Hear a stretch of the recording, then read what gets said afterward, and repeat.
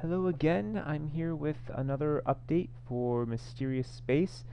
There's been a lot of changes really to show off, so I'll hop in it super quick. But first, I just wanted to say that I didn't get a whole lot done last week because I got distracted with this crazy project that maybe I'll never work on again. But I was doing some like server client stuff.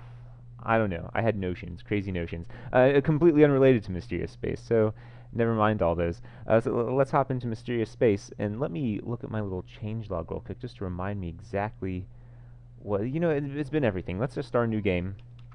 Blueberry sounds good, and we will talk about the changes as we encounter them. I've added some new types of armor and shields, which just due to how drops work out, I probably won't get to get to show off, but they're in here. I have changed how points are gained. So it used to be that when every time a bullet went off, an enemy bullet, I should say, either hit a wall or went so far that it didn't, ever hit you, then you would get a couple points. And I've changed that. You no longer get points for that. It made more sense when it was a forced side scroll thing, but now with like the weird enemies that lay trails of bullets and they follow you around and all this other stuff, I mean, it would just be too easy to exploit, mainly. So I've made it so that fuel crystals, when you collect them, give you points they didn't used to. I've also placed these so we can see I didn't shoot anything. What are these doing here?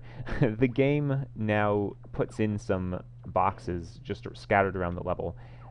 Due to how the random numbers work out, they tend to be placed above ground, but they can be placed below ground as well. And yeah, it's just to give you a little more reason to explore, and also put some more loot in the game. I just keep feeling like there isn't quite enough. I want people to be able to experiment with all the crazy combinations of weapons and everything else. So I'm hoping I've also added a completely new type of item, and I'm hoping I'll pick one up to show you guys, but maybe not. I've also fixed a couple bugs, like there was a bug when loading games from previous versions, it would just crash the game. Now it will tell you, hey, I can't load that. And, until I get to like version 1.0, I'm not going to worry about the fact that the saves are not backwards compatible. And honestly, even afterwards, just due to the nature of the game and how quick it tends to be, you play a game, you die or you win. You can finish a game pretty quick before applying an update, so I might not ever worry about that. But uh, I'll try to minimize it. When it's easy to do, breaking the backwards or volt saves, if that makes sense. Sorry, it's talking and playing at the same time. So yeah, hopefully I can get to another level 2. I also fixed when you game over, it no longer. I seem to have gone in a circle, but I don't know where my fuel is. When it game overed, it used to just take you right back to the menu, and if you're in the middle of shooting, you might accidentally select start a new game, especially if you were using the controller to play. So I've given a proper game over screen, and we'll take a look at that too. I didn't explore this. This looks, bad. Yeah, there's our little fuel crystal. Good. Let's get the hell out of here. Oh my god. All right. Oh, anything to... No. Okay. I also fixed a weird bug where if you quit the game while there were EMP bullets on the screen, then when it saved, it just failed to save, and that's a problem I had with the type of armor too previously, and that's because I'm not remembering to mark things as serializable, which means that they can be saved to a file, more or less. So anyway, I fixed that as well. Yep, let's see. All right, let's keep going here. Hopefully I will find a neat new kind of item, and okay, so I don't know if you guys can hear that, but I hear that through my speakers. I should really find a way to make it so you can hear all the computer sounds too, but there is somewhere a horrible enemy laying. There he is. Get him. Aw, his gun was a random color gun. I want a random color gun.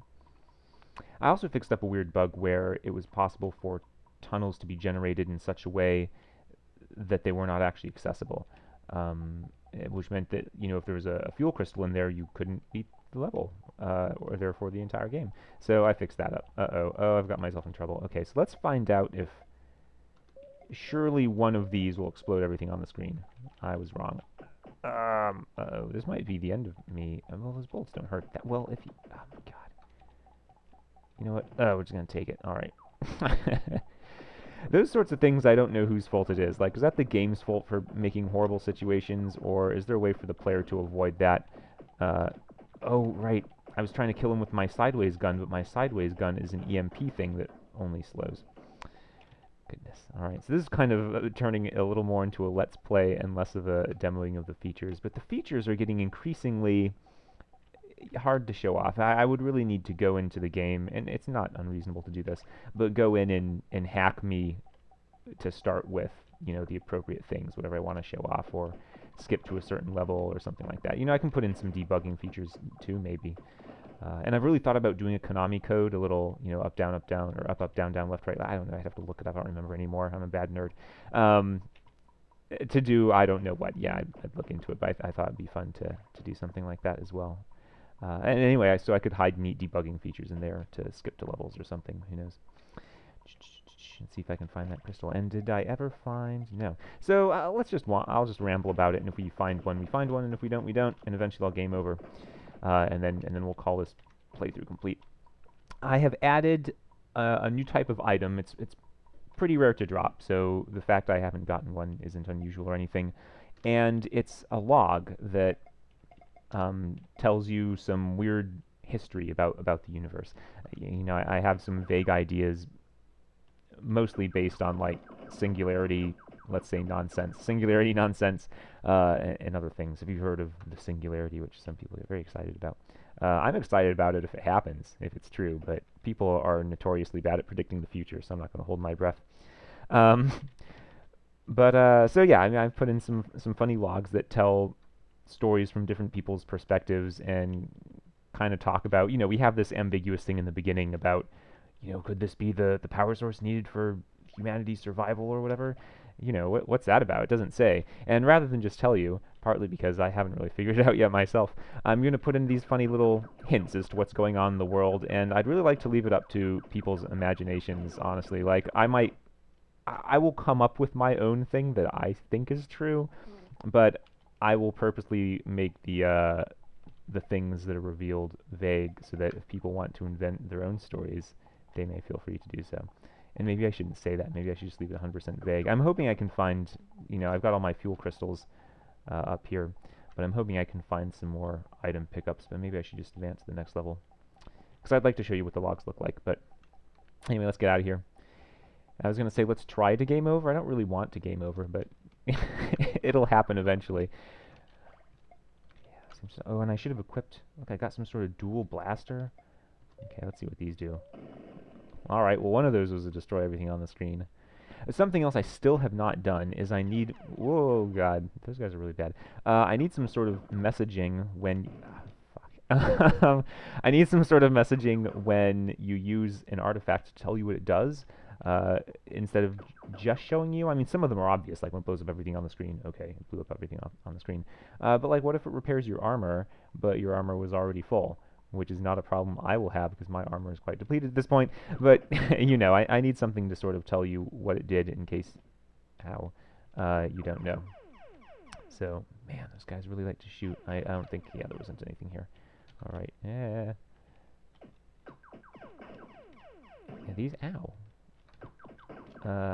Yeah, these guys are mean. I don't like these little, guys that drop mines. And, you know, on one hand, I feel like the enemies die so quick, but on the other hand, once there's like 2 or 3 guys on the screen, it starts to get mean. Like, especially these line guys. These, I mean, they're relatively harmless, but if they cut you off in just the right way, and then you've got this guy following you, and some dude starts dropping mines or bombs on you, like, it's over. I don't know. You can get yourself in bad situations. And you know, I've run into a couple situations where I feel like it was my fault. I shouldn't have gone down that narrow corridor. I knew there were dudes following me, but I did it anyway. And then I got, you know, then I died, and that was all my fault. So, and that's a good thing.